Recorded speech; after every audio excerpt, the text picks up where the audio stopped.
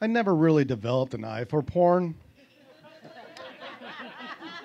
I like to say it's some altruistic reason, like it's demeaning to women. Perhaps from a film critic's point of view.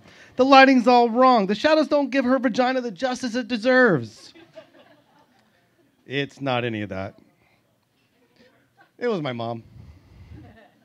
It was the summer of my 16th year. I lived in the Central Valley. If you haven't been to the Central Valley during the summertime, it's hot. It's two cats fucking in a wool sock hot. I was doing what most teenagers do during summer break at 10 a.m. I was dreaming. Oh, what a glorious dream it was. I still remember it to this day. Vanna White and I were doing what 16-year-old boys do with a Playboy centerfold. I was abruptly pulled from my slumber by the ringing of the phone. Annoyed, awake, I answered with a groggy, hello. The other in the line erupted with a perky voice of my real-life girlfriend. Hey, babe, what's up? Before I could answer, she continued in her overly exuberant tone.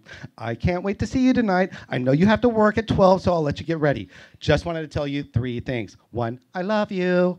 2, I got something special for us tonight.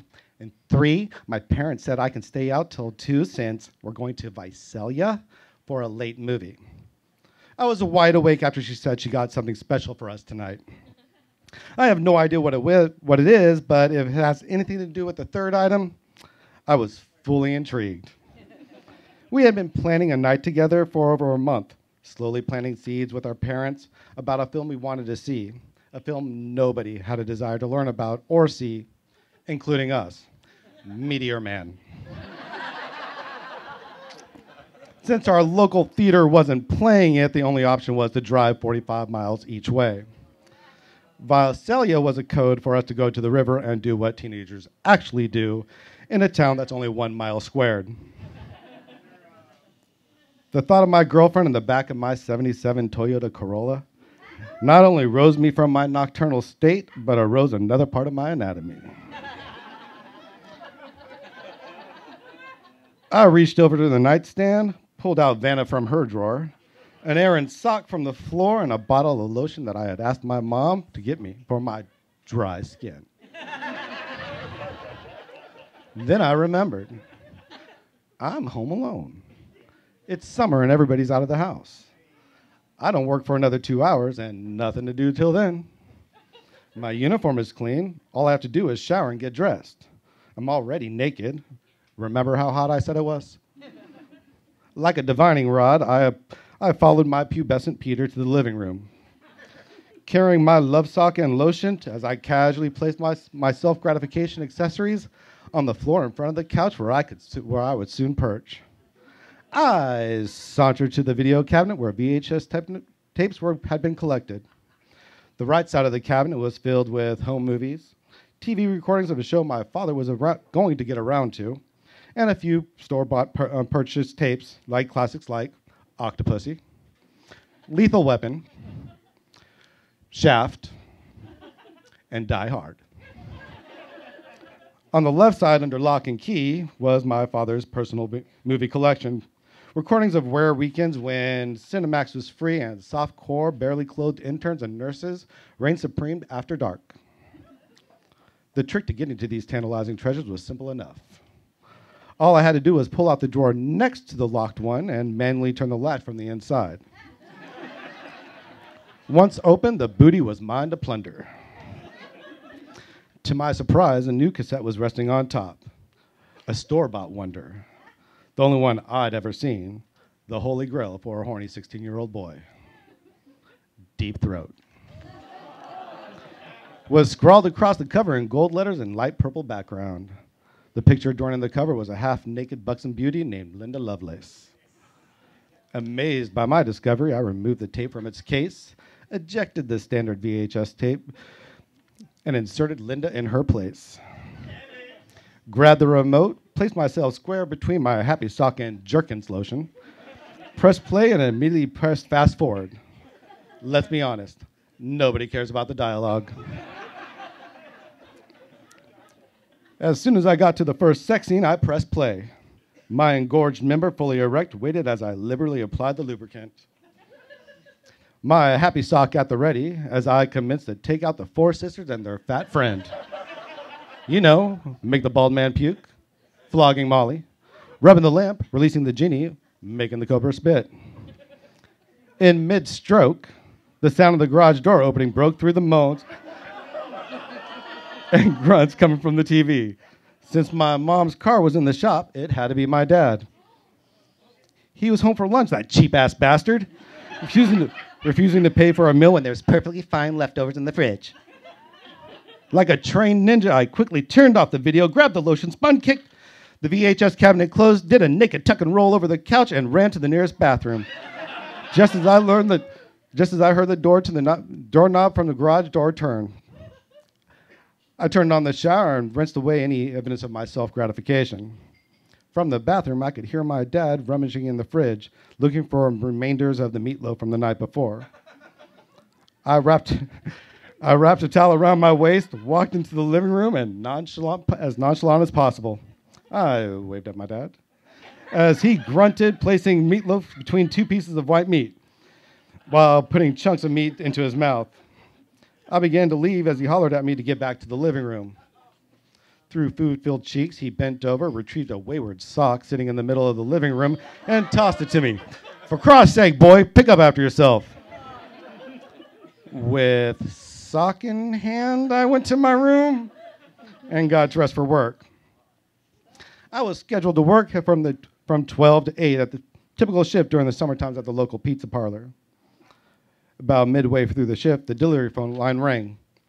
Popola's Pizza, the real pizza people. How may I help you? Popola's Pizza, the real Adam. It was a voice I knew anywhere. Hey, Mom, what's up? You need to come home now. Mom, I can't. I'm working.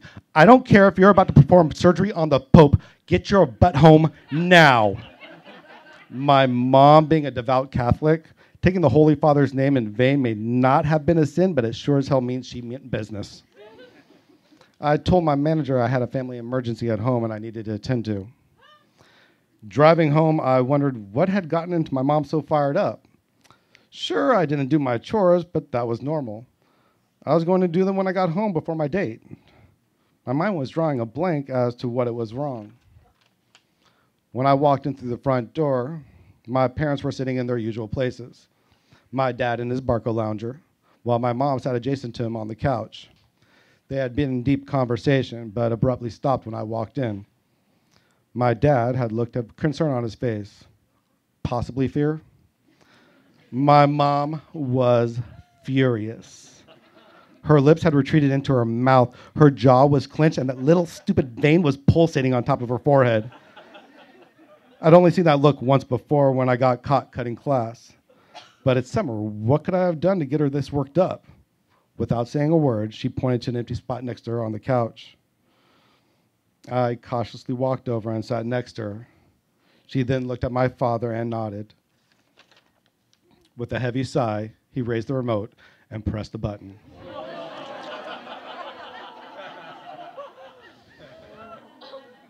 The TV came to life with Technicolor wonder, and the volume was all the way up, blaring in Dolby stereo. The intro music of the video I had attempted to gratify myself to earlier that day echoed off the walls. I quickly shot up to hit the eject button from the VCR. My mom was at the ready. With cat-like reflexes, she reached out, grabbed the back of my work apron, and with Herculean strength, pulled me back to the couch and even closer to her, placing a kung fu grip on my leg, pinning me in place as the video continued to play. It's not mine, I whined, in an empty attempt to throw my dad under the bus. She snapped her neck to the side, glaring at my dad with all the vexation a mother superior breathlessly declared, I know. Slightly baring her teeth within that moment. Her head slowly turned back to the screen. This is what you do when we aren't home? Fire burning in her eyes and voice. On screen, Linda is spread wide as her partner inserts himself, hammering away over and over again with enthusiastic force. I can't get you to wash the dishes, but you'll watch this filth? shaking her head in disappointment. Linda is now on her knees, unzipping her overalls of her co-star. It takes the will of God himself for you to take out the trash, but you'll watch this garbage? Her lips piercing closer together. Linda has just realized that the only way she can climax is through fellatio. The dog has messes all over the backyard, but this is the crap you think of? Her grip on my leg tightening.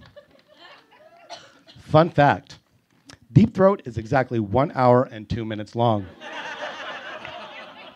My mother made me sit with her and my father that night watching the film in its entirety.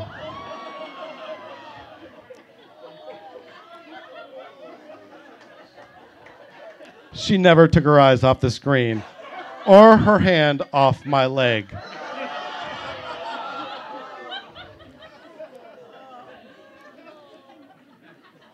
When the film concluded, I was told that I was grounded for the rest of the summer, starting that night. My girlfriend came by later that evening for our special date, only to be informed by my mother that I was prohibited from any form of excitement, including her. I was only allowed to leave my room for food and work. At work, I was to call my mother every hour, and she would in turn call me back to verify that I was actually there. I can't look at porn now without my mother's eyes looking back at me asking, is this what women are to you? Is this what you think I am? We are vessels for your boy parts? No, Mom, I don't think that. At least not since then.